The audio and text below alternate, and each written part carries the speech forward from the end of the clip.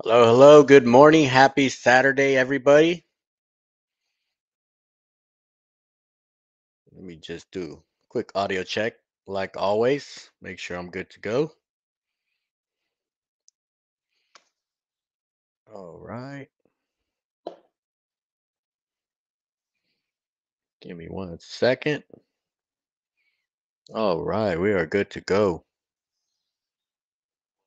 Yep. Good to go. All right. iPad looking good here. Make sure we're good here. All right. Hey, happy Saturday, everybody. Welcome to Romero Threads on YouTube, where it's all about embroidery. Today, we have a very informational type morning. Okay, so I know we've been doing a couple projects. Okay, we've been doing all sorts of different types of projects. Today I want to take one step back and kind of do an overview of just software. And really, this is just software in general. Okay, even though I do have a specific software, this is applicable to pretty much any type of software. Okay. um, so we'll have a good morning filled with information about software, and at the same time, okay, if there's any question that you have about any feature on a software, okay, I'm pretty sure we all use kind of like the same a lot of the same tools, a lot of the same properties and features that our software has. Or sometimes we have a feature on our software that we're really unsure of. Should we use it? Do we have to use it? Okay, so I'll kind of talk about all the bells and whistles that you might see, and is it even useful, or do we even need to use it? All right, so I'll get into the details of that. All right, want to say good morning too. Okay, we got Legene. Morning, Legene. Salty gravy, Queensberry crafts from Bremerton, Washington. TMG Customs. Barb from sunny North Central Minnesota. Yep, I got the windows open right here. Okay, I actually have the whole window open here. So, right, so we're getting a nice breeze right here. So very nice here. All right, Linda from Southern California. I'm pretty sure it's always nice over there. All right, and TMG. All right, nice mighty hoop set. Yep. I got it right there on display. Looks nice right there as a backdrop. I'm actually going to move all my equipment around, okay? Because I'm actually gonna shift the machines towards more the center, just so we could get a little bit more light, because it's kind of like dark in that corner. And we're gonna move all of our storage that's on that corner. We're just gonna kind of move stuff around. So I'll probably have this one here as just mighty hoops. Put all my mighty hoops there, just so we're not scrambling looking for pieces when we need it. All right, all right. Um, Let's see. So today, let's just see this quick preview of what I'm working with today. All right, we got a little flipper right here. Okay, I'm gonna digitize this dolphin. So as I'm kind of going over some of the features of just the common features that we see in digitizing. All right, I'll use this dolphin as my example. Okay, I think it has different colors, different kind of movement, different stuff happening. So excellent. Uh, Excellent artwork just to kind of go over some of the fundamentals of digitizing. Okay, and I have a question of the day this morning. Okay, see if I got it up. All right, yep.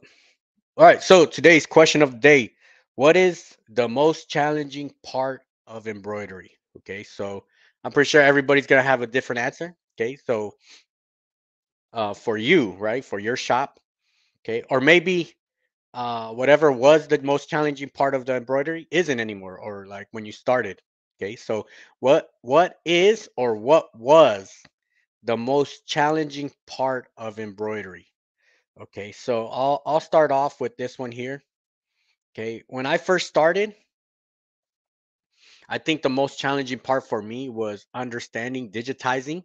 Okay, I didn't understand why we had to send out artwork to a digitizer if the artwork was already ready, right? Graphic designer already had the logo.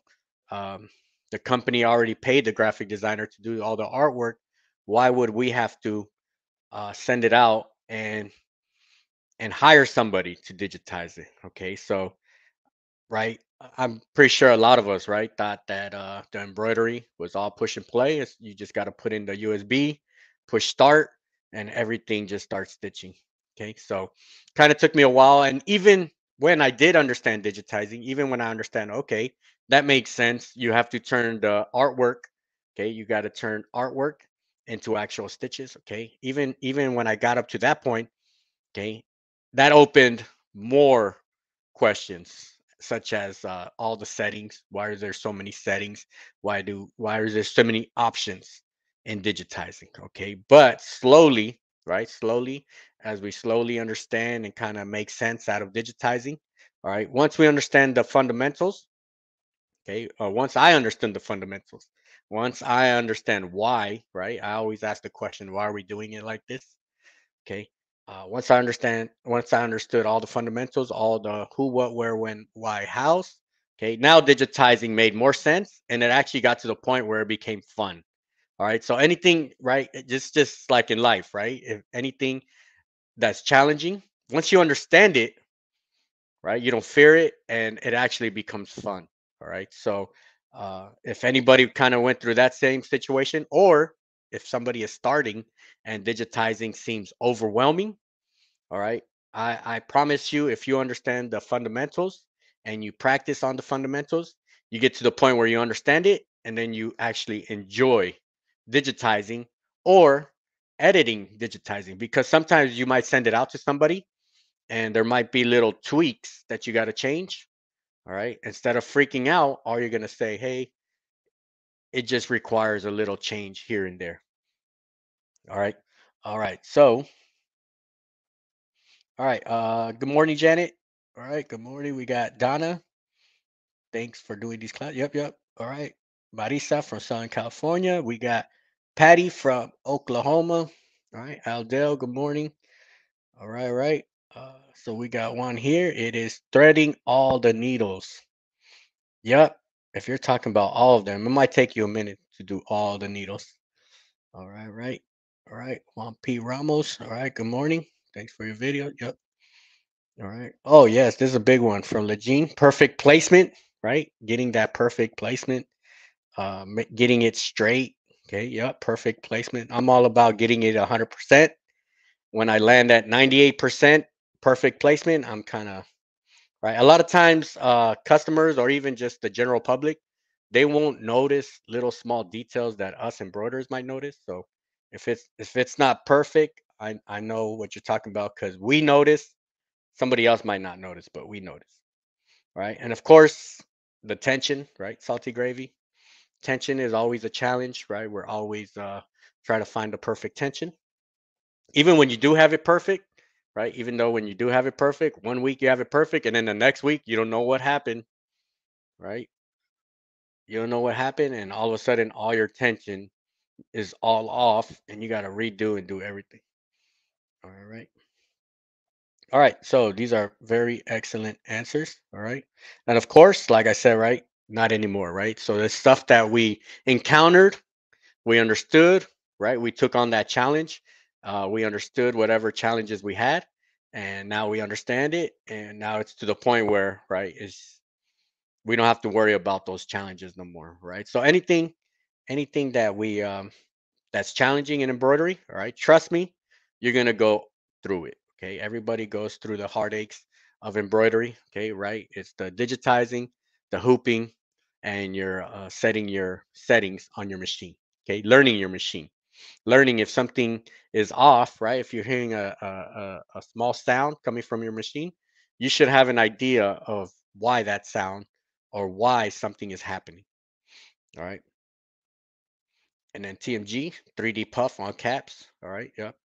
That was my first project, right? When I started doing embroidery, 3D 3D puff was my first project, right? If I were to recommend somebody brand new doing, if they asked me what should my first project be, I definitely wouldn't say 3D puff, right? But I didn't know at that time I did 3D puff, but I learned very quick what to do, what not to do.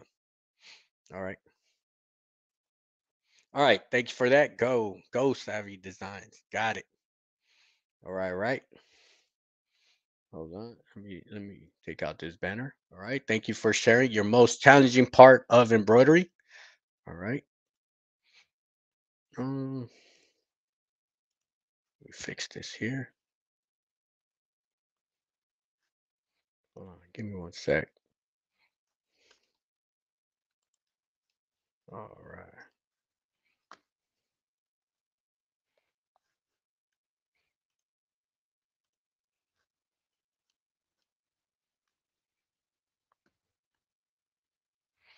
All right. I'm trying to fix my comment section. It's kind of all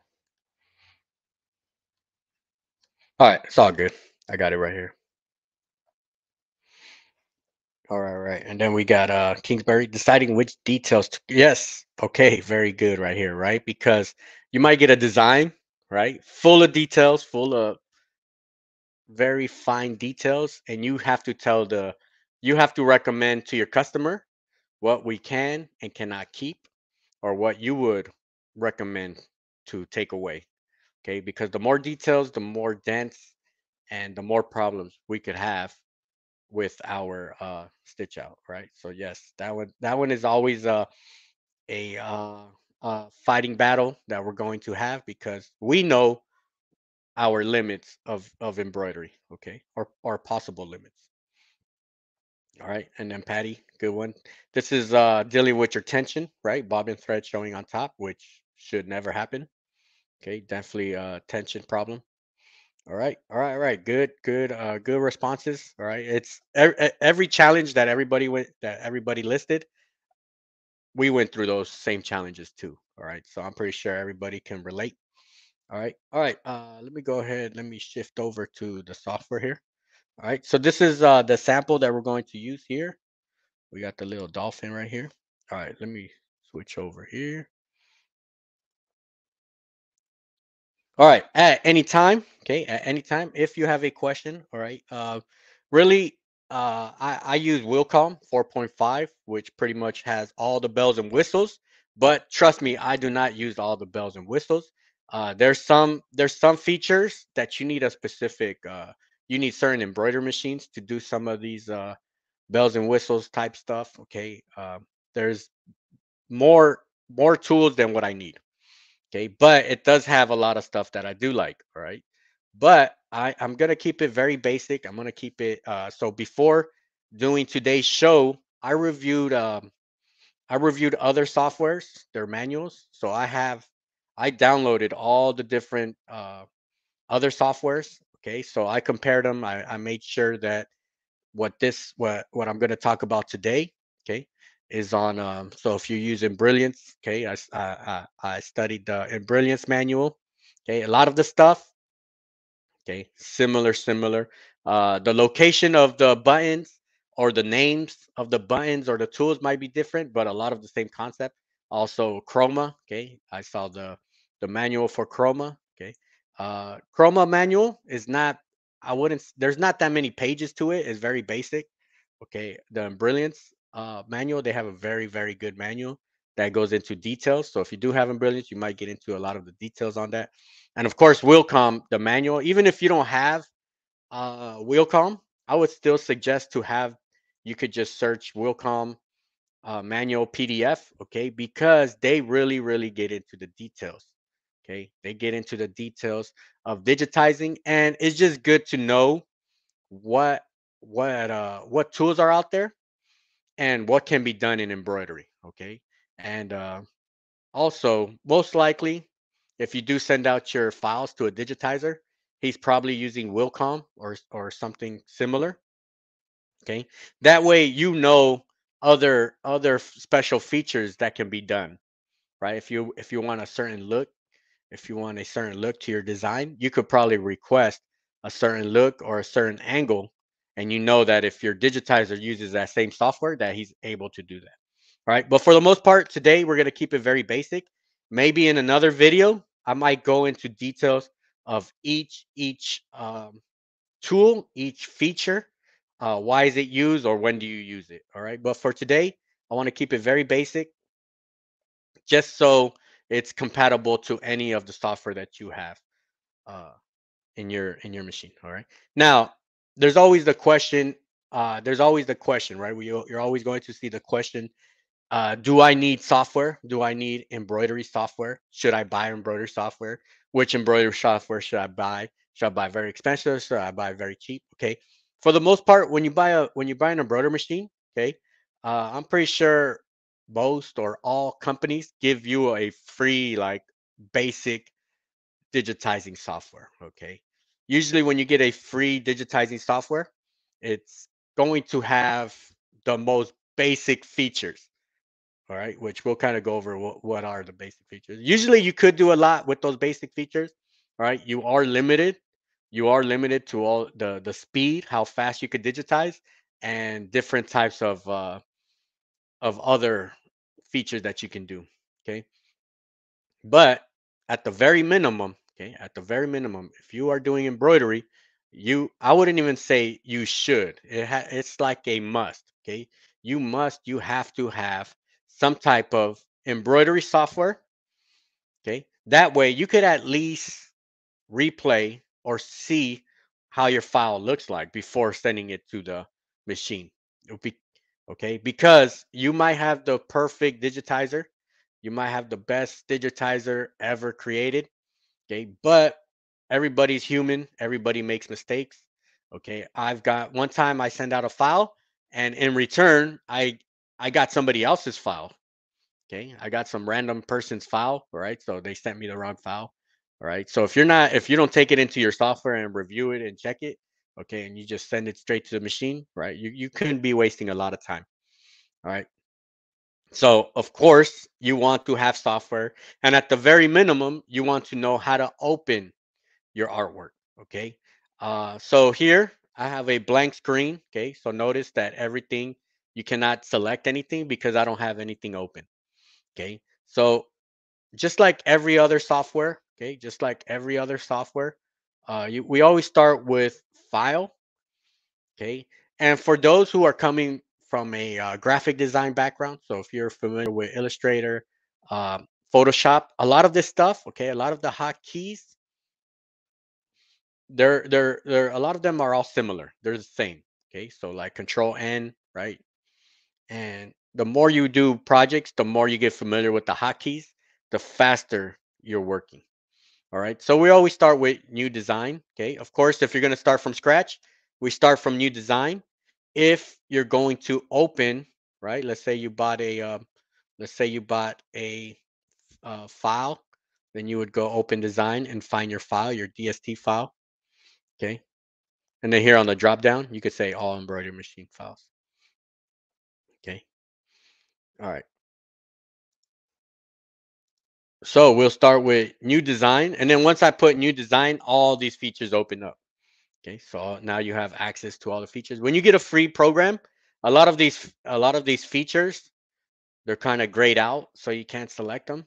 Okay, uh, they probably do that just so you know, just to motivate you to to to upgrade. Okay, but for the most part, if you're starting out, okay, for your starting out, you definitely don't want to go straight to digitizing. You do want to have a very reliable digitizer where you could send it out, and then when you receive it, you open it up. Okay, you open it up in your basic software, and then you review it. Okay, and then slowly with time, once you understand digitizing, okay, now you can start doing self projects. Okay, projects for friends, family, and then right now you're ready to service uh, digitizing artwork. All right, but it is time consuming. Okay, so do expect if you are starting digitizing, okay, it is artwork, it is time consuming. If you are into embroidery to make money right away, then you definitely want to stay away from digitizing because it's very time consuming. Okay, so the money is in the production. All right, making production. So you definitely need to hire a good digitizer. All right. So once we got this ready to go, okay, let's just talk about bringing in artwork. Okay. So now we have more features here on the file. Okay. So we could bring in, you could do it this way, import embroidery. Okay. So, or import graphic if you have a picture. Okay, but this is the one I want to show you here, right? We have save, save as. If you want to save your files so you can edit them later, you would use this save as. But once you're completed, once you finish uh, designing your your your design, okay, in order to send it to the machine, okay, you need to send it to a language that the machine's going to understand. So you would say export machine file, okay? You would put export machine file. Now you could send it to the machine. But if you just put save as, you cannot send it to the machine yet. That is just for editing, okay? But if you put export machine, then you are ready. Now you could send it to any of the main files that you have. Okay, so there are so many different machines files that you can choose. Okay, but of course the most popular one is the DST and the PES. All right, but there are other ones. So if you have specific machines, just make sure you save them. So what those are called, okay, when you're editing a file, those are called your working file. You can edit those files. Okay, those if you're sending if your digitizer is sending you a file and you have the working file, you can make edits. And if your digitizer or if you buy a design that is only embroidery machine ready, then you cannot easily make changes. Okay, you can make changes, but it's not easily done. And we'll talk about why and what's the difference in a bit. All right. So let's go ahead. When I bring in my artwork, I just like to click and drag. Okay. I just find it easier like that. And then once it brings it in, it automatically dims it. All right. But this is the way it is. All right. Just when I'm working here, I just like the grids to be here. So if you don't have your grids on, you can always go to your settings. Always explore your software, see what it has, what limitations it has. Okay, but you want to know all the options. Okay, it has an option to put customizable hoops. I really don't worry about putting hoops. Okay, because all I do is size up my artwork, and then I make sure that artwork fits in a hoop. So I really don't have a need to set up personal hoops. But if you want to be 100% sure that your design is going to fit in your hoop, of course, you can always select it, and then you could like create your own sizes. All right. But really, as long as you're sizing up your design and you know the size of your hoop, okay, you should be all right. All right. But this one here, this is a big one here, the show grid. You always want to make sure your grid is good to go. Okay. So you could play with all the settings and all that. All right. So once you got that, all right, you want to verify you're centered. Okay. You got your centered and your height width. So I know this artwork, the whole thing is a 3 by 3, 100%. Okay. And then here you want to size up. At this point, your design should already be 100% confirmed, right? It should already be ready to go. What you don't want to do is a customer that's unsure if his design's ready or not. Okay, because then you might digitize it, and then he might bring you a updated design, which is a headache. Okay, it's a headache. Let's say if you do want to make it, if you do want to size it up. Okay, so here, anytime you see these boxes here, these are called nodes. Okay, so you could just drag. And of course, you could size them up. Okay, you could size them up, make them bigger, smaller. And if you want to just make the height bigger, of course, you're just grabbing the center line. Okay, and the only drawback is that you're taking it out of its ratio here. Okay, or if you want to make it wider.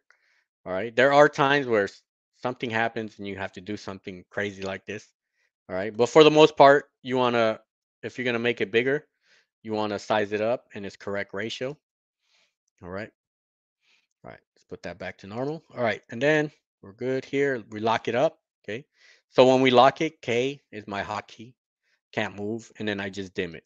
Okay. Really digitizing, I would say it's anywhere between 60 through 70% is just tracing. tracing your artwork. If you know how to trace, okay, if you're good at tracing, if you're fast at tracing objects, then you're going to like digitizing, okay? Because really that's what digitizing is, all right? Digitizing is three things. It's tracing, it's setting the sequence, okay? What comes first, what comes last, and setting your settings. Okay, so three things: uh, tracing, sequence, settings. Okay, that's really what digitizing is, and it could be in any of these orders.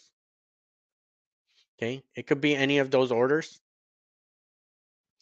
Uh, it could be the opposite around, right? It could be settings, set your settings, sequence, and then trace. Okay, so just kind of keep that in mind when you kind of think of digitizing. Like, where do I start? Okay, where do I start? Right. So if we're looking at this dolphin, okay, if we're looking at this dolphin, what is the bottom? All right, or even before that, okay, how many shapes do we have in this dolphin? Okay, so if you kind of look at it, if we were to break this piece up into pieces, how many shapes? Okay, if we're gonna keep it very basic, how many shapes do we have in this dolphin? For example, this eye is a shape. It's a circle, right? It's a circle. The mouth, it's a shape. Okay. This top part of his fin, the dark blue, that's a shape right there. That's one shape. The middle, the light baby blue, this whole piece is one shape. This front gray, right? That's one shape. And then you pass over here, that's another shape. Okay. So really, you kind of have an idea of our shapes. Okay. And we did talk about shapes a couple weeks ago. Okay. It wasn't the most exciting topic in embroidery, but if you know how to trace shapes, any shape, okay, I mean, digitizing, it's gonna be a little easier and more understandable from there on out. Okay, so if you are starting digitizing, the best advice I can give you is learn how to trace all the common shapes. Okay, because really that's all you're doing is tracing shapes, and then we're seeing the order. All right, all right. We got a question from Barb. This off topic, but where did you get the shelving unit from your hoop for your hoop master setup is on, and how long is the shelving unit? All right. This one I just got it. It's either Home Depot or Menards or I don't know somewhere Costco, one of the major big brand box shops. But they're kind of like all the same ones where they're adjustable, and it's 60 inches, so like the regular 5 foot. Um, You can find them at all department store, hardware department stores. Um, the one that these I like because they're not so sharp on the edges. So if I ever have to move anything, it's kind of easy to. Because I've seen like the the less expensive ones, they have sharp edges, and they're not too sturdy. These are pretty good, sturdy. And then I have my heat press on the same. So I have two. I have one here, and then one here, and then my heat press are on the other one. But yeah, they are firm. But yeah, 60 is like the common size. I'm pretty sure like 90% of all shelving that are like that, they're all 60 inches. All right, cool, cool, good question right there. All right, right.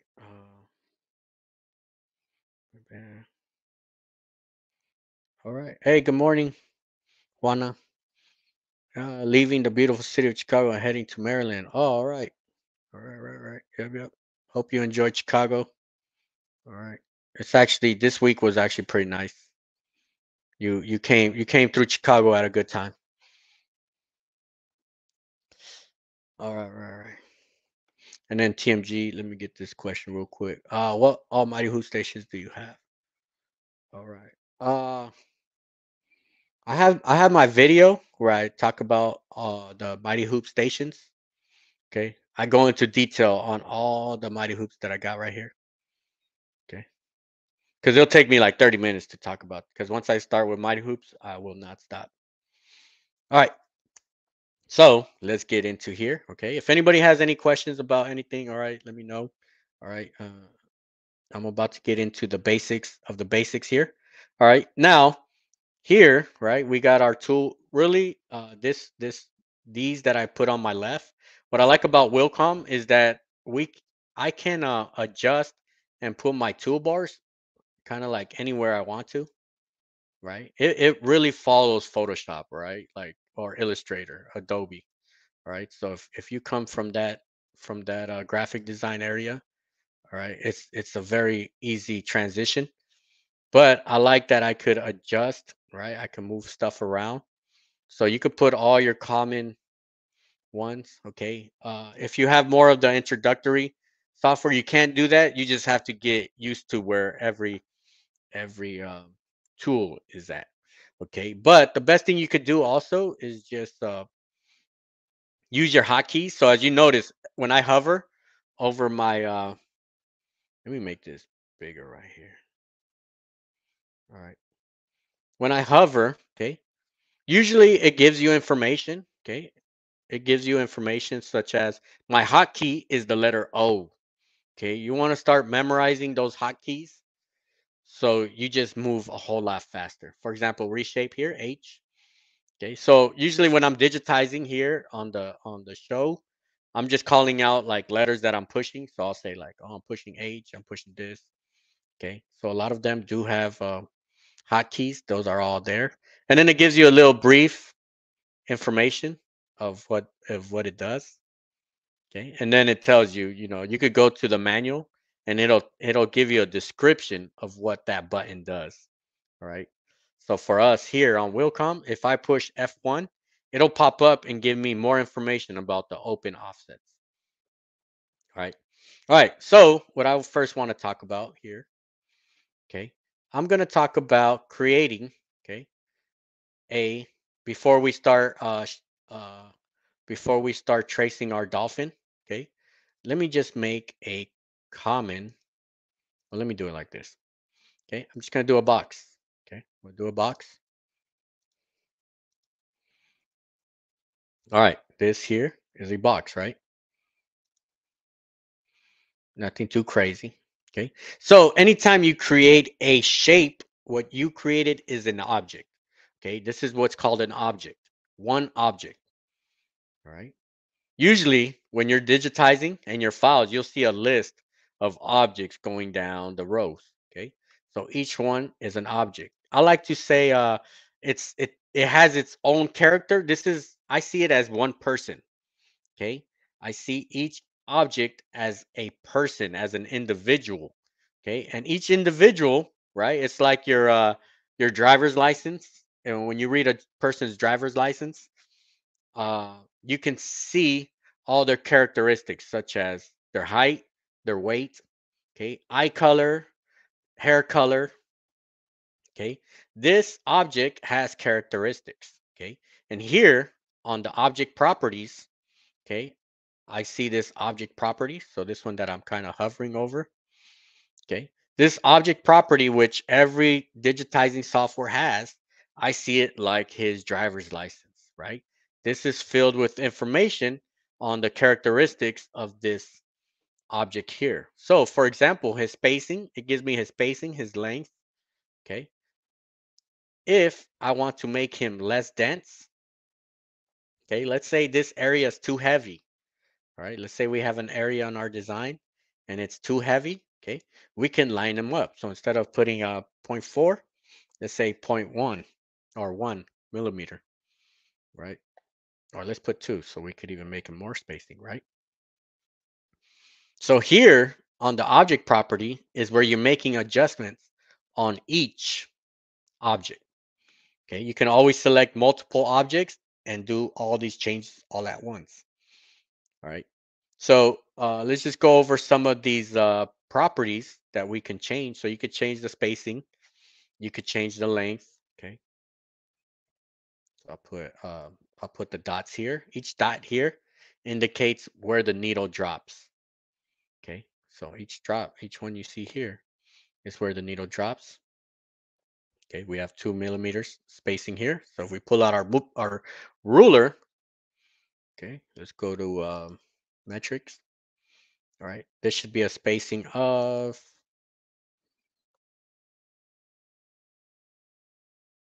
uh, oh, hold on. Let me select it. spacing 2 millimeters. Okay, 2 millimeters length, and all right, so should be close to 2. All right, let me see.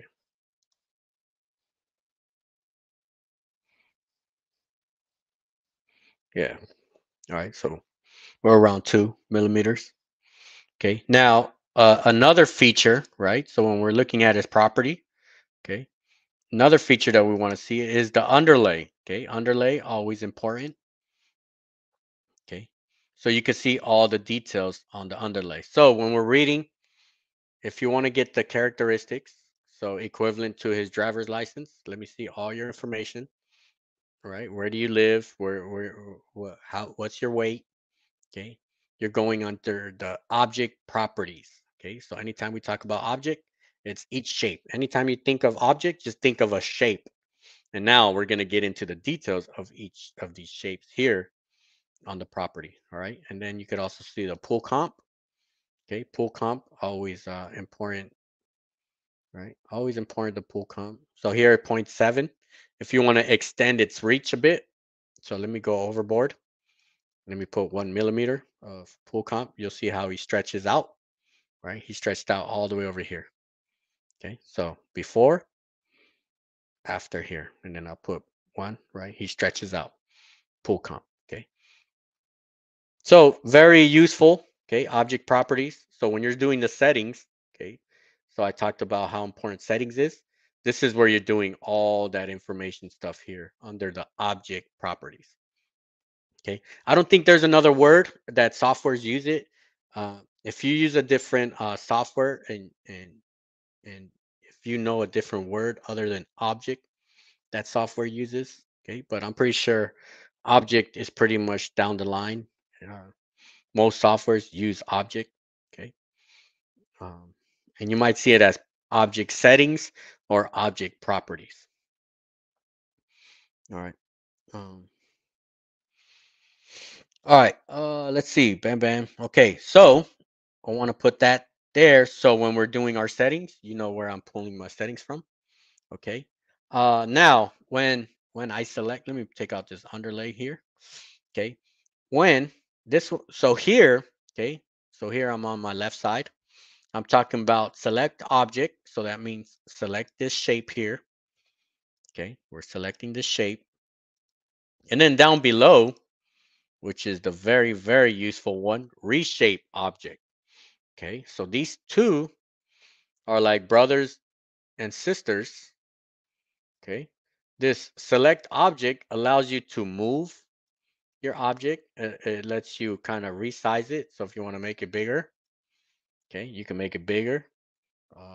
Or if you want to make it longer, or if you want to make it wider, okay, that this one select object lets you do that. But if you want to get into the details of it, right, now you go into reshape.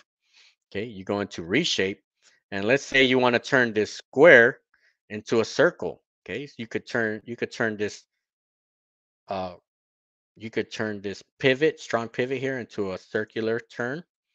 Same thing here, same thing here, and you could turn all these into curves, right? So now you have a circle, all right?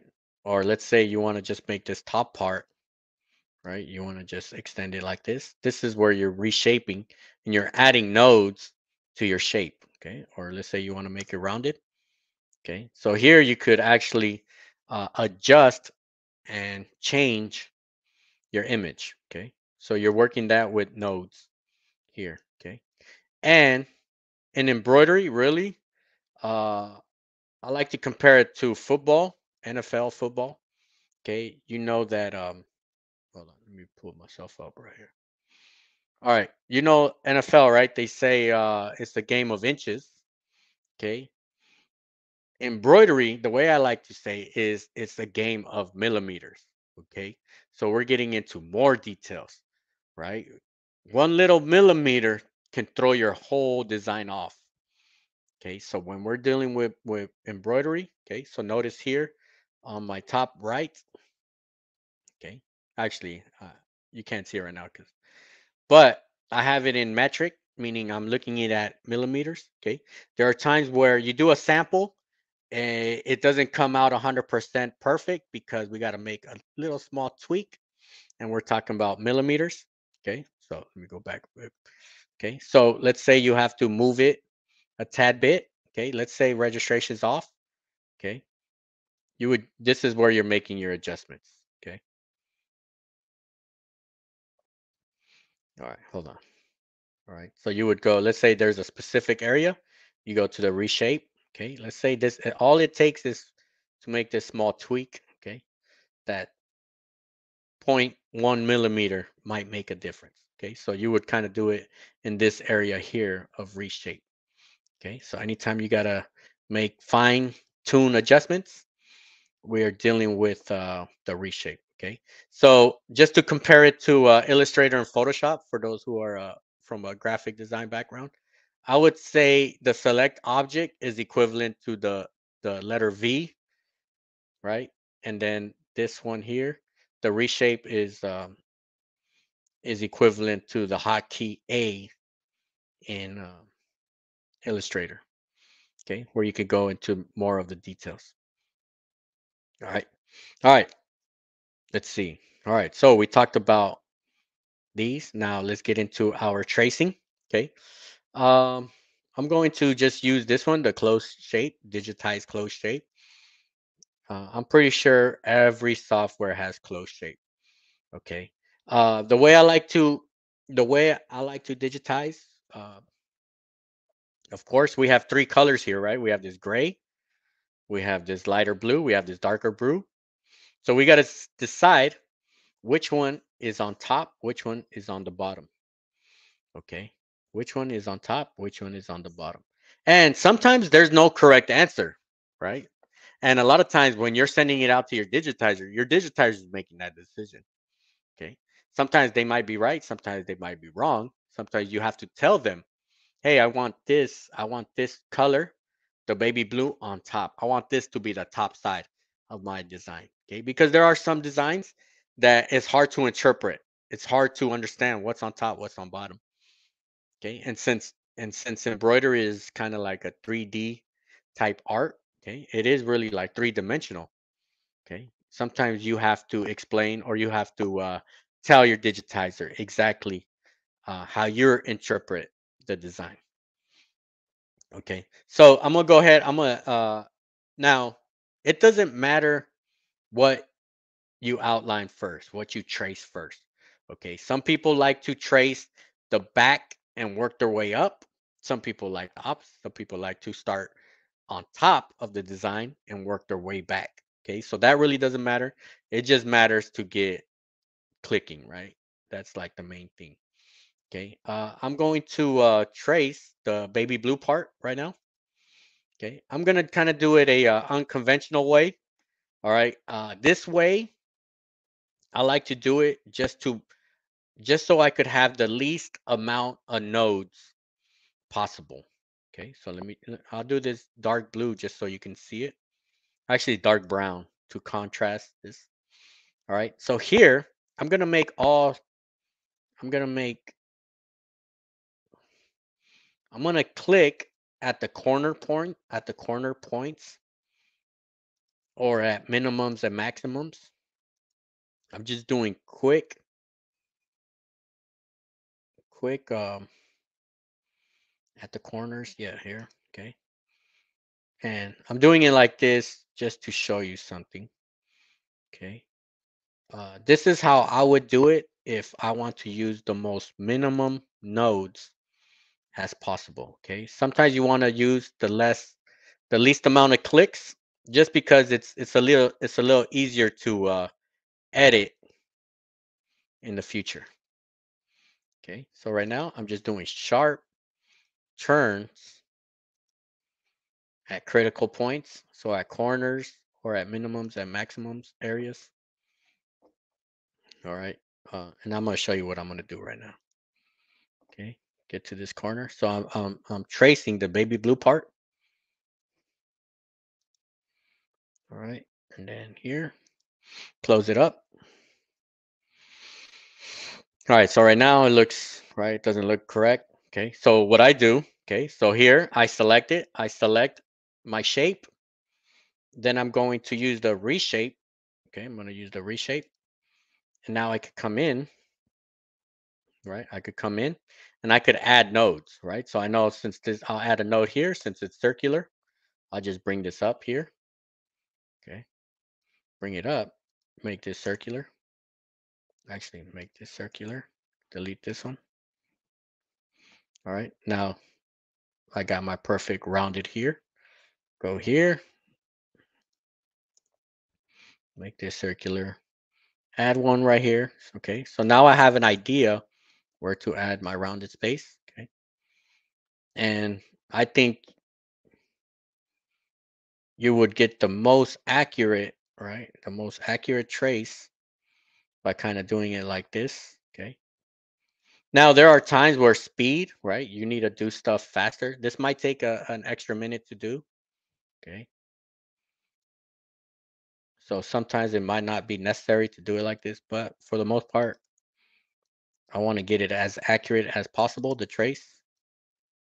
Okay. So you just add nodes here.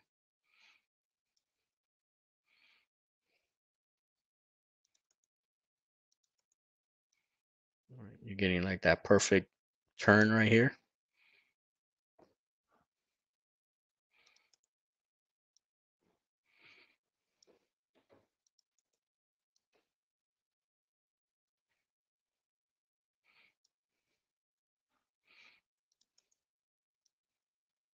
All right. See, since we have a sharp turn here, I'll just keep this as a squared sharp pivot, put a rounded point here.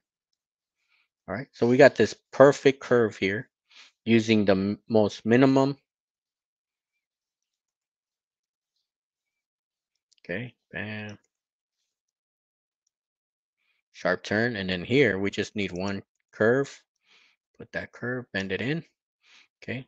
And just FYI, anytime you see a rounded, that means my line is going curve. And then if you see a square, that means we have a sharp corner. So we could put a curve here at this corner.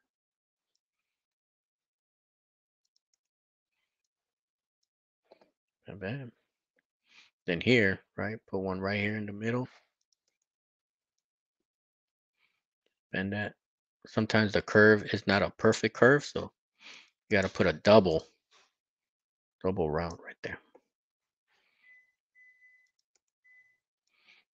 All right.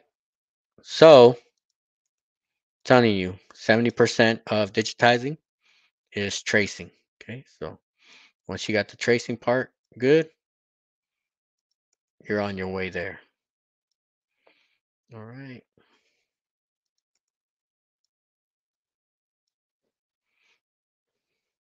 And the good thing about where this method really works is anytime I'm working with logos, usually logos are perfectly symmetric, well rounded.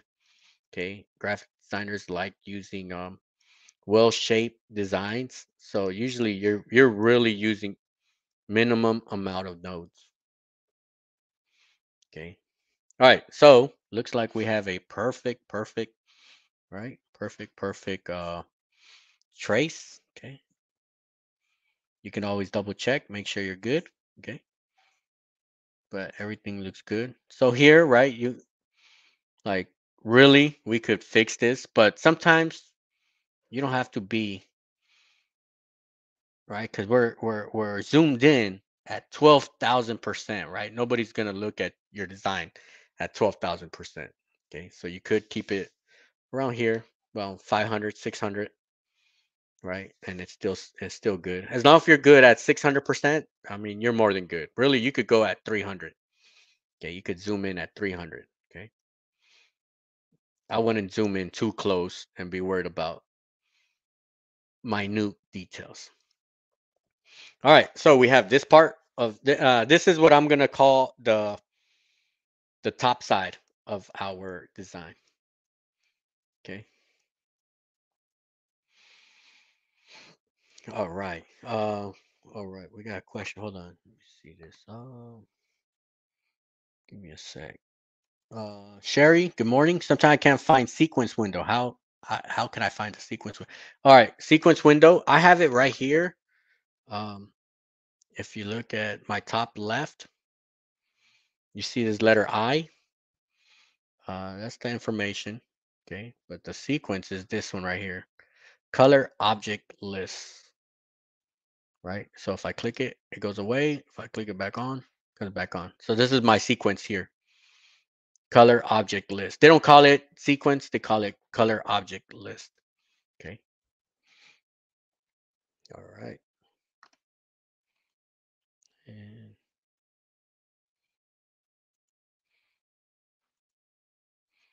hey, good morning, unbiased.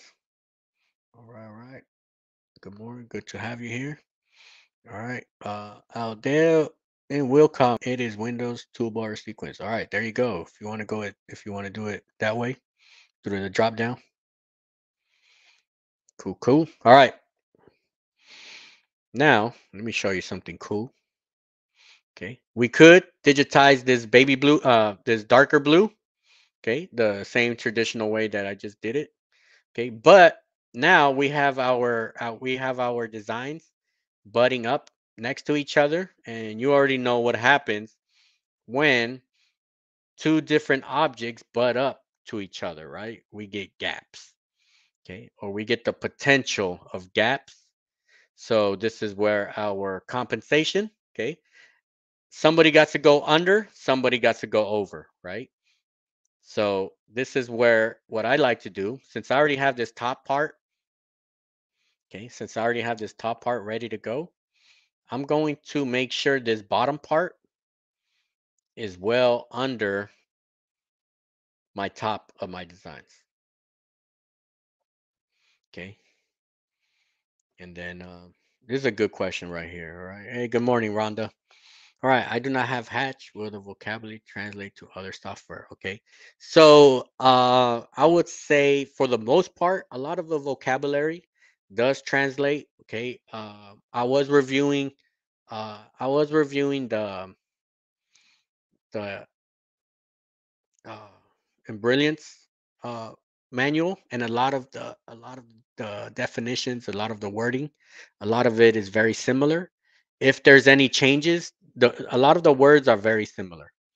Okay, so some of the words are the same, some of the words are a little different. Object for the most part, sequence. Okay, a lot of those words. Okay, they're usually all the same.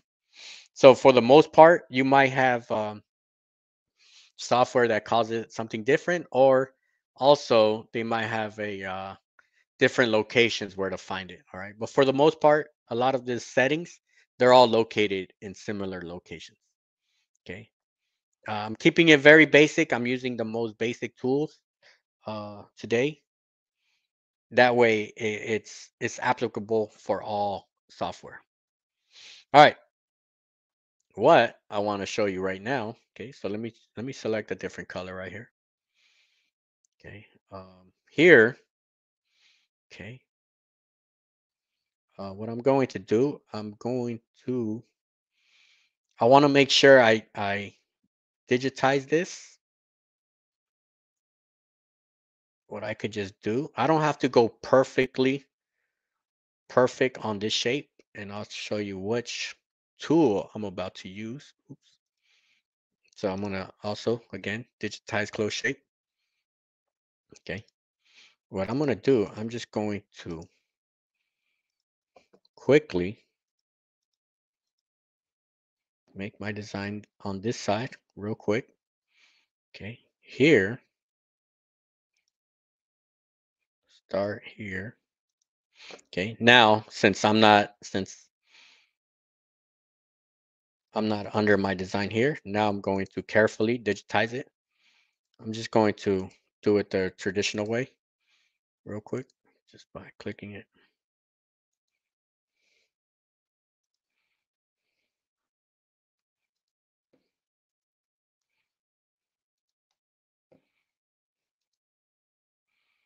All right. This is a tool that really kind of makes life a whole lot easy by doing some good heavy lifting. Okay, so I'm right here. All right, let's put this under. What's going to happen is this is going to go under. Okay, H. Just make sure my angles make sense right here.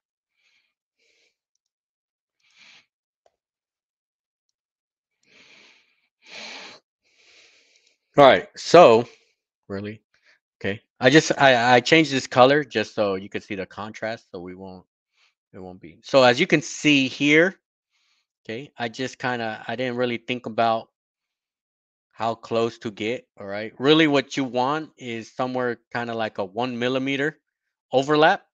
Okay, so you want this black part, this black thread, you want it to be at least 1 millimeter under this burgundy thread. Okay, so right now I just quickly drew something, and of course, this would be very unnecessary to put this much. All right, 6.5 millimeters of thread under. Okay, so what I like to do, I like to select both, and okay, if you have this feature, okay, if you have this feature, this is called the it's called the flatten. Right, it's used here. Let me see which one this is. This is on the stitch angle. Arrange? No. Yeah, arrange? No. Applique, transform, graphic, arrange, edit tool. No. Um,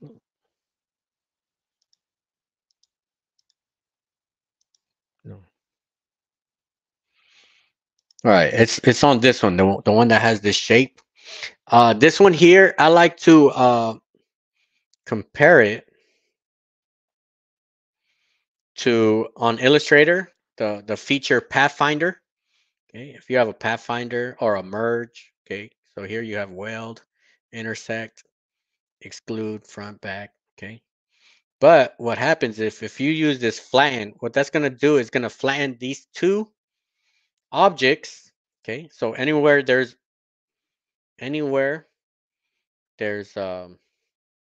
crossover, okay. So we have crossover in this area. Anywhere we have crossover, what it's going to do, I have my setting set at 1 millimeter. Okay, it's going to trim it at 1 millimeter. So let's take a look at what's about to happen. So if we look at this area, I push trim. Okay, bam. So we went back and it perfectly adjusted my compensation here. Okay, so all the way around, I'm at 1 millimeter. All right. The reason why I like that way I don't have to kind of, while I'm digitizing, have to get it perfect at 1 millimeter. Okay, it does it for me right here. All right. So this is what the end result looks like, but in reality, okay, we have 1 millimeter going under, okay, the top design. All right. Let me know if that kind of made sense. All right. I'm trying to see what. Yeah. So mm, that one's under this. All right. Stitch angle, reshape.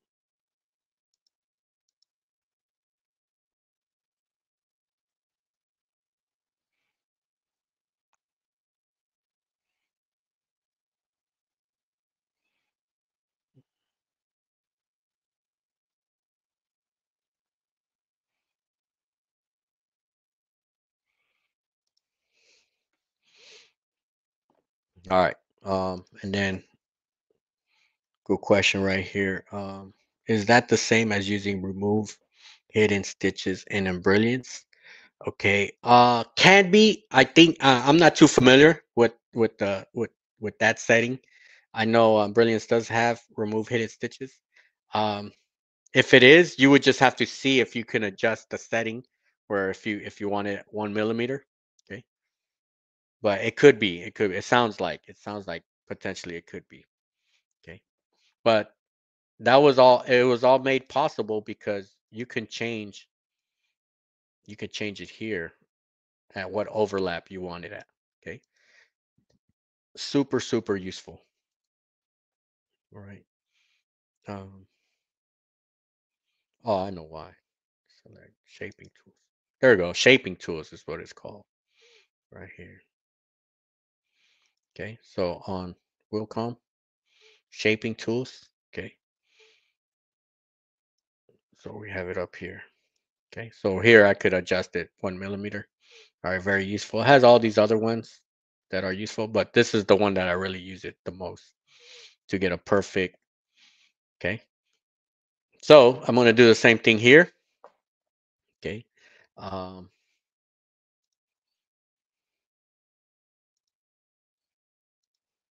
okay. Bam. We'll just kind of digitize it the traditional way. Okay. So what that allows me to do, that allows me just to do this under part. You know, I could do it like whatever. I could do it all sloppy. Okay. Uh, and then select this under T, put that flat in. Oops. I know why I did. So, all right. What you got to do, this part, since it's going to go under, we got to put it under. All right. And now we do it. Now we flatten. All right. Flatten it. Bam. Okay. So it's doing it right there. 1 millimeter. So you can measure it. All right. 1 millimeter. All right. When we measure it out. All right. And then if you do want to adjust it, right? So like right here, we have this sharp corner coming out. H is the reshape. You just bring this in a bit. Okay. No big deal right there. Okay. So we got that right there. Now we put this part of the stomach. All right. Bam.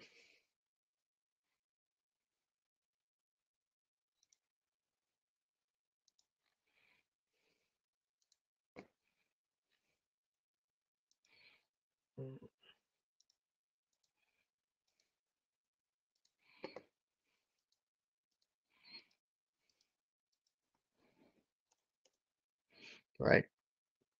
So that just allows me to do all this outer part, you know, very ugly and choppy, because then put this under, right? It looks like this. Now I'm going to select that, weld it, or not weld it, but flatten it. Okay, same thing right here, right? It just gives it a nice, consistent 1 millimeter. Okay, if you try to digitize this 1 millimeter through, all right, you might get it, you might not get it, you might be off by a certain percentage, but here it does it for me. All right, it does it for you. Bam. Okay. Now let's do this last part, this last arm, and same thing. So this part of the arm is like the most bottom part of the image. Okay. Let's say you don't have that feature. Okay, it's not the end of the world. All right, it's not the end of the world if you don't have that feature. You just have to manually, right? If you don't have a certain feature, you just have to manually do it. Okay, you just have to manually do that. So here, you would just kind of digitize it like this. All right. So anytime if you don't have a special feature, that just means you have to manually put it in. Okay. So here, let's change this color.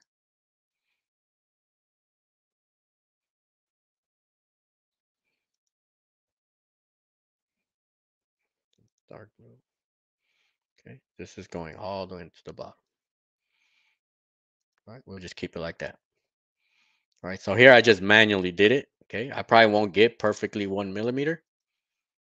Okay. 0.76. All right. So sometimes you don't get it perfect. You could always adjust it. All right. Let's fix these colors real quick. I'm going to make this black blue. Part and this part. Let's make it.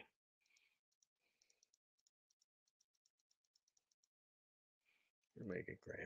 We'll just do a quick color, right? Reddish. Where's that baby blue?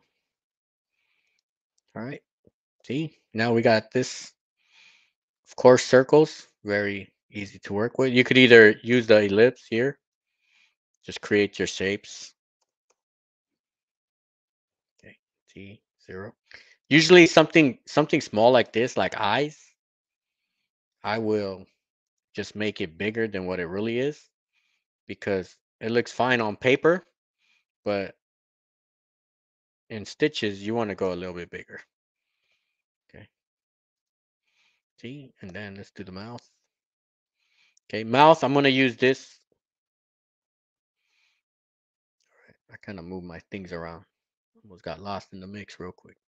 All right, I'm just gonna use the traditional, this one, column A, which I think is one of the most popular tool in digitizing because you're just kind of selecting your own stitch angles.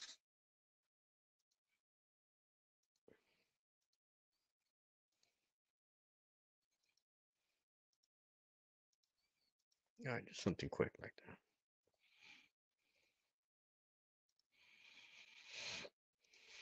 All right, bam, bam, bam, bam. All right, we got that. All right. Let me see if we got any questions. Okay, I think we're good. Then Sherry, is the 1 mm overlap enough to cover the gap? All right. Yes, we're good with 1 mm. Because really, okay, really, what's happening here? Okay. Let me find this one right here. H.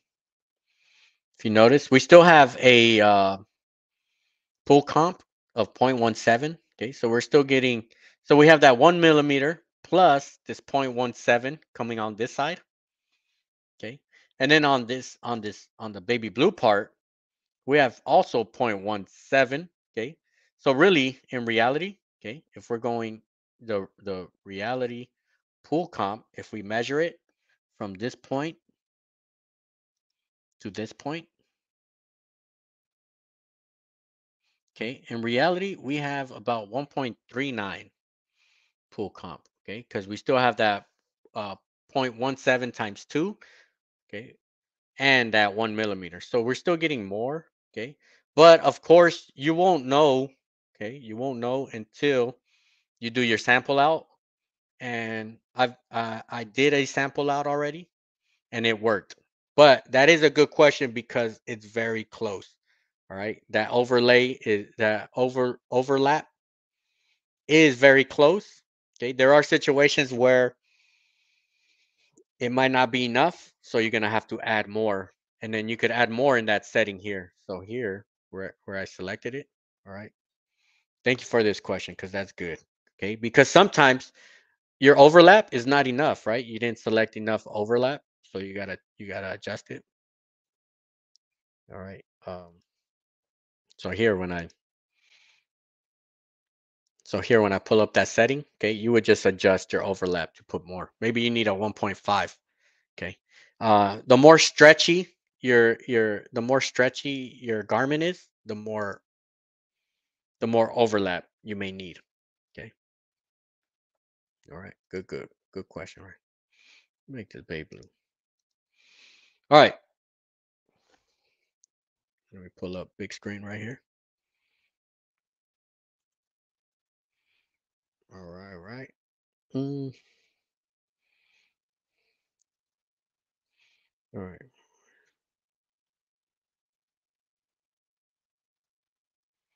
Bam, bam. And then TMG. Let me see this question.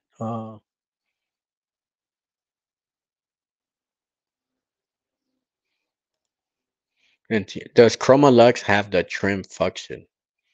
I'm pretty sure it should. It should. It's a very basic setting.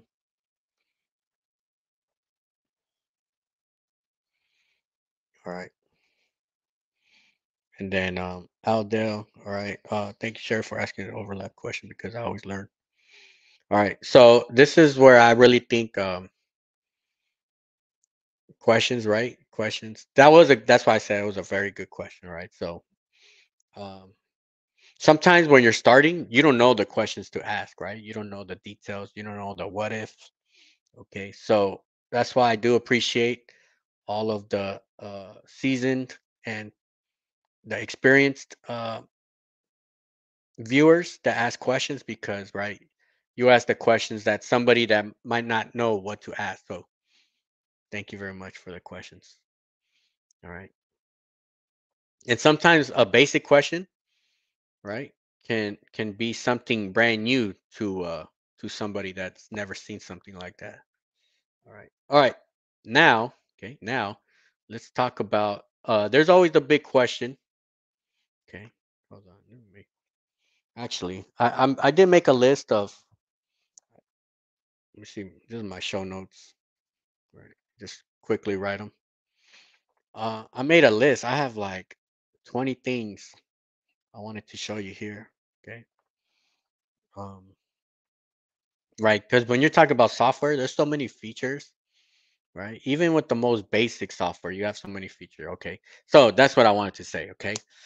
Uh, digitizing software. Okay, digitizing software. A lot of times, especially when we're starting, it's kind of like we want to avoid it because it looks so difficult, right?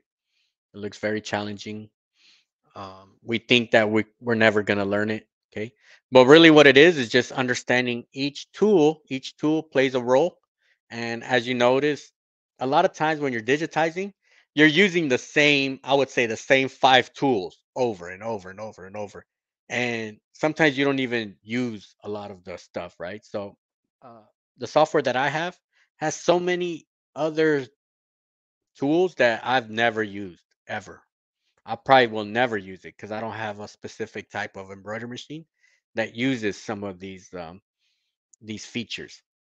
Okay, so a lot of times just kind of understand there are going to be some tools you need, some tools you don't need. If you don't need it, just kind of ignore it. All right, just ignore it. You don't have to know every tool in the digitizing software. Okay, here I can remove, I could add stuff that I don't need. Okay, but for the most part, everything that I have here on my toolbar, for the most part, is stuff that I use. Okay. Um, so I would say if you are starting, okay, if you are starting digitizing, the best advice I can give you if you want to learn digitizing is learn lettering, okay, how to make letters, how to put names on hats, okay, how to put names on a scrub, right? The most basic skill in embroidery is doing text, okay? So we've already talked about small text, okay, how to digitize custom text, okay? Two things you want to learn when you're learning digitizing is how to do text, okay? And every manual has good information on how to adjust text. Okay, and of course, you really learn when you actually do stitch outs. Okay, so digitizing, see what works, see what doesn't work. All right, and then number two, the second thing you want to do when you learn digitizing is work on practice on corporate logos. Okay, corporate logos are very basic logos. Okay, everything is symmetric, everything looks nice and clean. All right. I would practice on corporate logos and focus on logos in the specific niche you're in. So whatever niche you're in, look for what are the big corporate companies that are in there and just practice on them. Okay. And trust me, one day those companies they're gonna hit you up. Okay, they're gonna hit you up and they're gonna ask you, hey, can you do this logo? And they don't know for the past year you've been working on their logo, right? You've been sampling their logo, and when by the time they call you up, you're ready to go. Okay, you already know the do's, the don'ts, and all that stuff. Okay, once you understand text and regular basic corporate logos, okay, you're good. You're good right there. Okay, you have enough information to get you pretty far. Okay, and then you start learning all the other detailed stuff. All right, so that's kind of like my 2 cents when starting digitizing. All right, all right, let's go back here. I want to show you one thing here. All right, so I said three things in digitizing is the tracing, which we did. Tracing, done. Sequence. Okay, so we got to do our sequencing. What comes first? What comes last? I'm going to say that this dark blue, the dark blue minus the eyes goes first. Okay, so I'm going to say hide others. I'm going to say these first two goes first. Okay, so you got to decide where do you want that needle to first drop in, right? So we have to tell, okay, I'm going to start from this top side here. Okay, so you push H, right? H is the reshape. Green means where you want to start. I want to start down here. Red means where do you want to end? I want to end here. Okay, so you're telling, right? You have full control and telling the software where do you want to start, where do you want to end. Okay, so now when we analyze it, this drop, this hole right here, this is where that needle first comes in. Okay, now I don't like to start my designs on the edge of a design. I just bring it up kind of like in the middle, right? Somewhere in right here in the middle. Okay, that way, because it's gonna do a lock stitch right here. It's gonna lock up, and you don't want that little bit of detail kind of sticking out of your design. So I like to put it here. All right, and we'll end here, and then we'll talk about settings underlay. We can put usually with a tatami. I'll just put a tatami with a 90-degree angle, meaning it's just gonna cross. It's gonna cross the actual top stitch at a 90 degree. Okay. And then actually here, I just noticed that H, I gotta make it more rounded right here. It was kind of off right here. All right. Oh yeah, I never came back to double check this part right here. All right, but for the most part, it's good. All right, now, okay, now here, I want to notice here it has a triangle, meaning that there's a cut. Of course, we don't want to cut. We want to walk our way down here to the next one. So what we do, we create a walking stitch down here, work our way down there. Now, H, start here, um, H, we're gonna end right here. So there's no cut. So this triangle should disappear, or should have disappeared.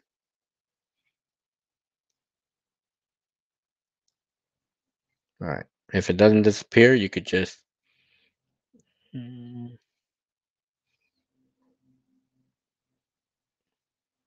what we could do is go to connectors and just force it off. So trim after, just off. All right. Still didn't want it. Oh, I know why. Duh. All right. We got to put this one blue, make it as our second one. All right. Yeah, yeah, there we go. Went away. Okay. I just had to put it in order. So this top one, we walk and then we get here. Okay. Here, H, we want to start right here where our walking stitch finished. Pick that up. And then we want to end and right there. All right. So that's how we begin our sequence. Okay. Bam bam. Unhide all. Okay. So you want to do all that. Unhide all. All right. And then we follow our sequence there. Okay. And then our settings that was our settings, setting up our underlay. All right.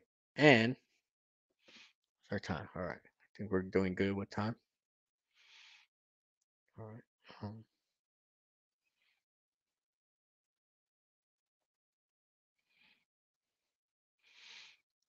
right. Let's open some stuff right here. Open design. So I have the final one right here. I'll put this up for download right after we're done with this one, with this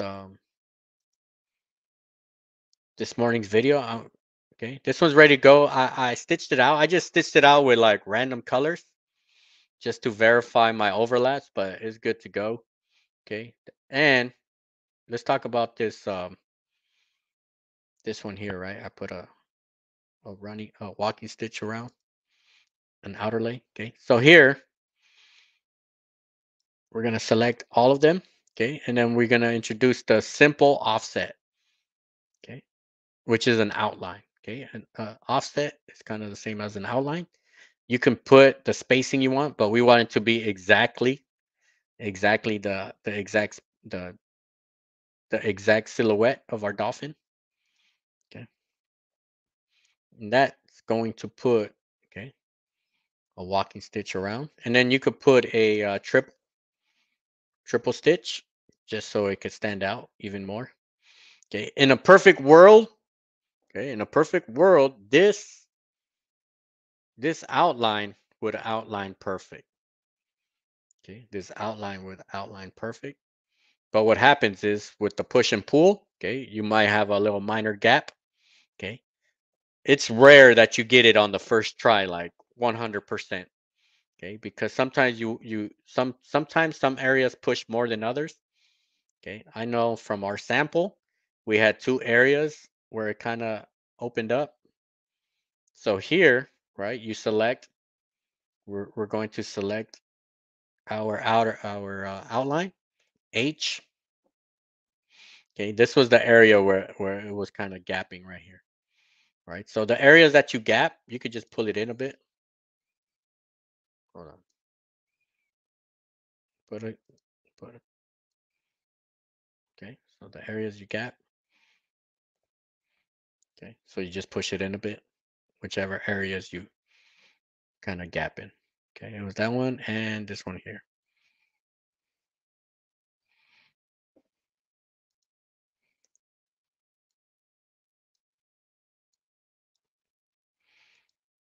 All right. All right. Let me see our final one right here. I'm gonna replay. I'm gonna play our. Okay, so let's see. Yeah, here's where I made tiny adjustments. If you are going to do an outer, okay, here I had to adjust it a bit too. See, notice I had to bring it in a bit because it's pulling in here. All right, let's go ahead. I have this one ready to go. Or slow it down.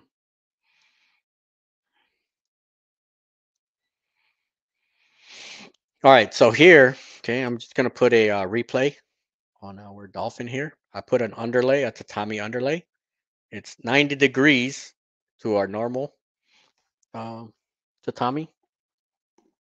So this one here, our fill stitch is running at 31 degrees. Okay, so this is 31 degrees. And really I want our angles throughout this design to kind of be similar, just so we don't have a object pulling, pushing and pulling kind of like in awkward areas. All right, so that way it kind of blends in. Now, if you have angles like perpendicular angles coming in, you might have to add more overlap. Okay, and walked its way over there to the other side. And the reason why we can do a walking stitch here is because we're gonna hide those stitches get hidden. Okay, and then it's gonna make a cut here, right? It cuts here. Now it shifts to the next color. Okay, now it's going to do this part, the gray part.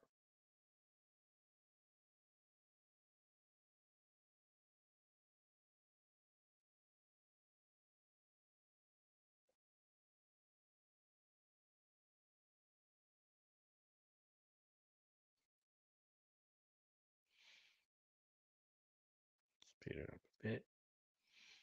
All right, so it walked its way over there. Okay, so we kind of did this more similar things. All right, so these two color uh, objects, they already have the underlap, right? So instead of the overlap, it's gonna go under. So this is already has the 1 millimeter underlap because it's running under. So this top part should cover our area nice and good. All right. So we could break up this dolphin into different sectors, okay? But just to kind of make it very basic today, we made it one piece here. Okay. Sometimes making it simple is better. So I'll put the design. You could stitch it out, see for yourself, uh, and even make some adjustments if you want to adjust some stuff. Make some adjustments. Okay. For the most part, I like that there's three lines kind of running parallel with each other. Then my angles, my fill stitch angles, they are running similar. That way I don't have no excessive gapping. That's why I didn't have to add that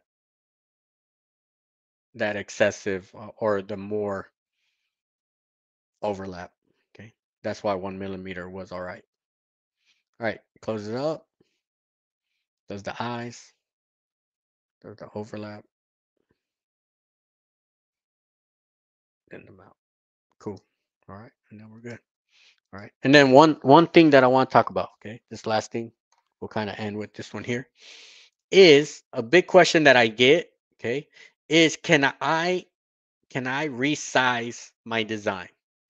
Okay. I have a design, I purchased the design. Can I resize it?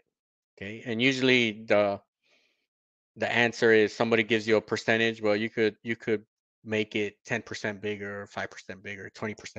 I've heard all different sorts of types of numbers. Okay. The correct answer is, okay, if you have the working file. So this here is what we call the working file, meaning I can edit. Okay. I have the actual files, and I have the most minimum nodes. Okay. So notice here, right, is all the nodes. You can see if you have your digitizer's working file, you can see all the locations that he clicked to make his shape. Okay, that is the working file. These are in Wilcom. They are EMB, right? EMB files. And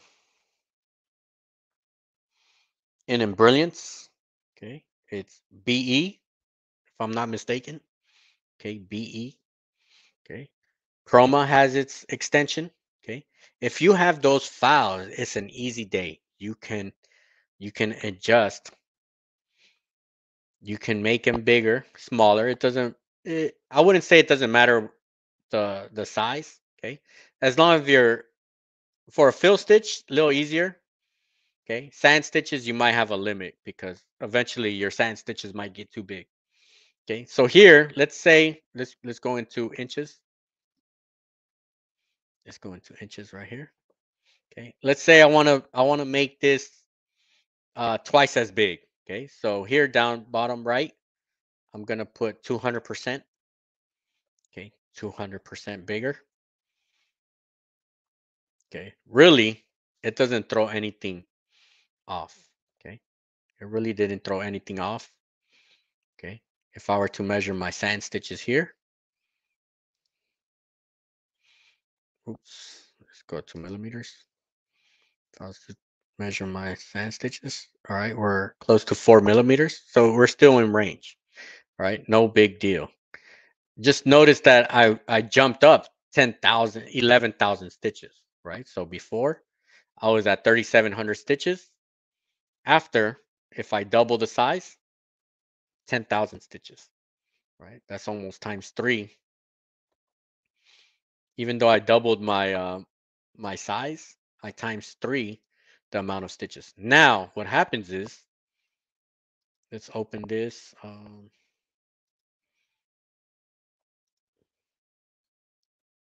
all embroidery file. So let's open this on the DST. Yep, open. Usually when you purchase a embroidery file, you buy it already as the machine file, okay? So this is what's called a machine file, okay? So notice, working file means you have the actual file that your digitizer digitized the file in, okay? This is the working file. So if I were to compare it once again to Illustrator, Photoshop, Okay. This would be your PSD file or your Illustrator file. And your DST would be your JPEG.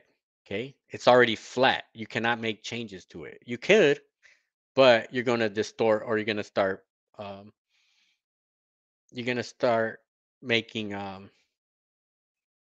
it will not, it will not resize correctly. Okay. Okay. So here, let's say here, let's just adjust the colors because when it turns DST, right, it's going to set colors. Um, what is this? Let me just fix this real quick just to match kind of.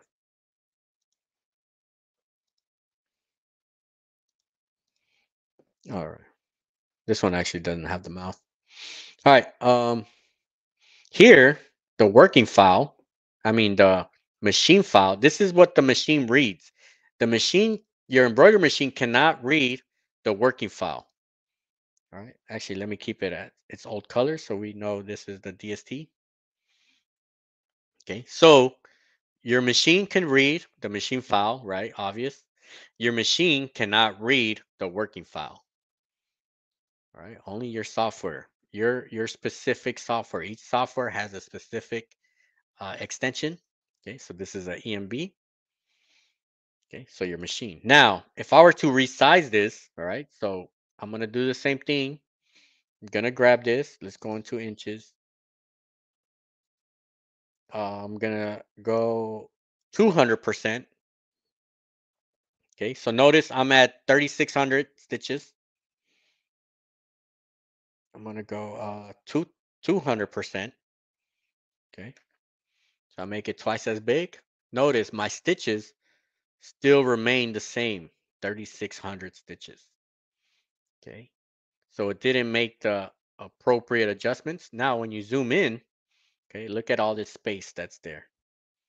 Okay.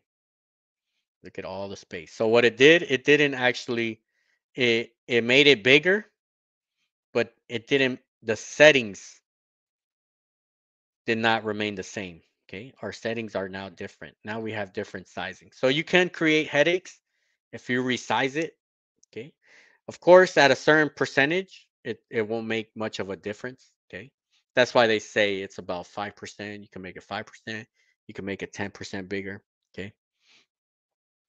For the most part, if you're going to make changes, okay, you want to work with a digitizer that has similar or that has the same software as you. Okay. That's why if your digitizer works in Wilcom, that's why it's good to have Hatch because you can make changes in Hatch since both are from Wilcom. Okay, so that's what I used to do. My digitizer had Wilcom. I had Hatch, so I was able. Okay, I was able to communicate with him and tell him, hey, can I get the working files, but in a Hatch file? Okay, and that's easy. So easy. And usually digitizers want to give you the working file because if you have minor changes or minor tweaks, it's easier for them to give you the working file so you can make your changes. Okay. So you're kind of helping their digitizer out by doing little minor changes. All right. All right. Cool. Cool. All right. Of course, we could go on and on with all the features. Okay. I might get into. I might make videos just that talk about certain areas of features. Okay. But for the most part, all right. What I would say. Okay. Let's kind of get up here. What I would say is even though digitizing, okay, is always seen as like the most difficult thing in the world, which it could when you're first starting. I'm not gonna lie, it is very difficult. Okay, the more you see it, the more you review your files. So I'm pretty sure everybody has a bunch of files in their hard drive, right? Maybe files you never opened, right? Maybe you bought files and you bought it as a pack and you have files that you've never seen. Okay. What I would say is review the files, measure distance, kind of see the sequence, kind of ask the question, why did the digitizer do it in this order? Okay. Sometimes it's obvious, sometimes it's not obvious. But replay files, see how everything kind of came together. And then at the very end, stitch it out so you could visually see it, okay? Because when digitizing all makes sense is when you're over the machine, when you're over the hoop, physically looking at the stitches, okay? Even though I know it's very popular where people say I push start and then I walk away and then I, right? But if you want to learn digitizing, you observe it, you analyze it on the software, and then you take it onto the machine, and then you look at every stitch. You can hear when it's doing a sand stitch, when it's doing a fill stitch, when it's doing a walking stitch. Okay, you can hear stuff. You that way, okay, you get to the point where you do walk away from your machine, you know what part of the design you're at just by hearing the machine. Okay. So all right, let's take care of some questions here. Bam, bam. All right, this one's a good question right here. All right, Rhonda. If my digitizer has Hatch and I have another software, can I resize the file in a different software? Yes. Okay. So what's going to happen? Okay. My digitizer has Hatch. Most likely, right? You're going to get your design, and you cannot open the working file. Okay, so you cannot open this nice file that he used to digitize. You have to edit using the machine file. Okay, which at a certain point, okay, at a certain point you cannot resize it. Okay, very tiny, small amount of resizing. Okay, maybe yes, but once you double the size, you might run into a problem. Okay, you might start seeing open less dense. Okay, so correct answer is you could resize it up to a certain point, but it's not recommended to resize it. Okay, all right, good question there. All right, all right, all right. So for this file, I think it's a very nice one. I already stitched it out, so it's good to go. Okay. uh, oh, let's do one last thing. If let's say you want to duplicate it, right? You could group this. Everybody has group, right? On the thing. You could group it that way. If you move something, it doesn't change. But what you could do is copy, paste, right? And then reflect. Okay. So let's say you want to make a design, mirror horizontal.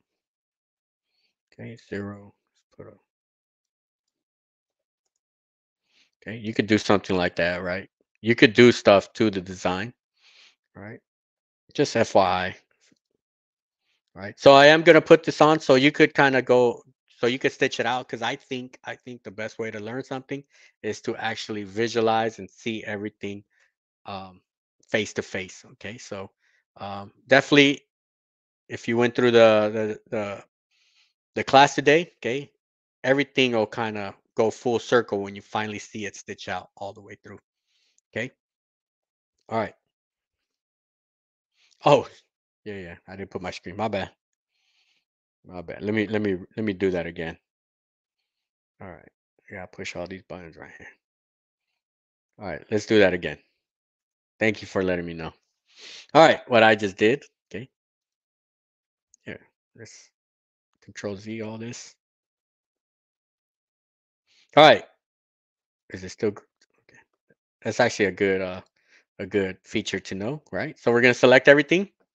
Okay, right click, group. Okay, or you can find it anywhere here. Okay, yeah, somewhere up here, group. Okay, that way if you move it, right, it all moves together. Okay, and then we'll copy, paste, shift, right. Of course, there's so many different ways to duplicate something. That's just kind of like the most uh, generic way to do it. Then we mirror. Okay, you can mirror this, and then Just set the position 0. Okay. All right. This is kind of like if you want to kind of switch it up a bit.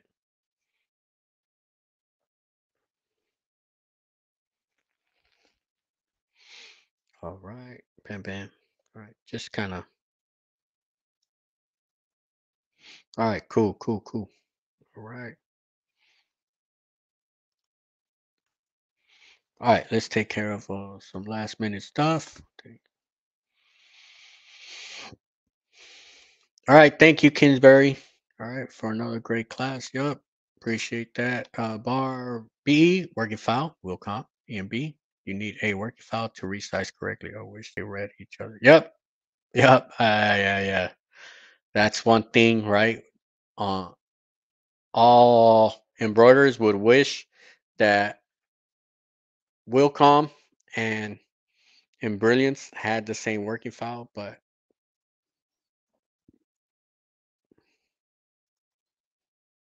that's not the way it is. Okay. Thank you, Legine. Yeah, yeah. All right. So today I am working on a video today. All right. I'm very excited with this video that I'm about to shoot today. All right. I've been actually planning it, getting certain materials for this stuff. Okay. So look out for that. It should drop Monday, Sunday night, Monday morning, something like that. All right. So of course, if you're not subscribed, definitely subscribe. All right. So that way you can see this good video that's about to come out. All right. And just like Legine says, all right, hit the like button. All right. Let YouTube know, right, that we are in the building. All right. TMG, we're looking out. All right. For those on the replay, right, if you have any questions, leave them down below. Okay. So we can always keep the conversation going. All right. Just because the live has ended. All right. Best way to ask questions is always through here. That way, people on the replay, they could always see the questions and we could always keep the conversation going. Okay. Definitely there will definitely be more parts of software. Okay. Maybe I get into a different software, learn that software and go over the fundamentals of any other type of software. All right. So I want to thank everybody for stopping by today. All right. I hope everybody has a good weekend, a good Saturday. All right. And I'll see you on the next one. Peace out, everybody.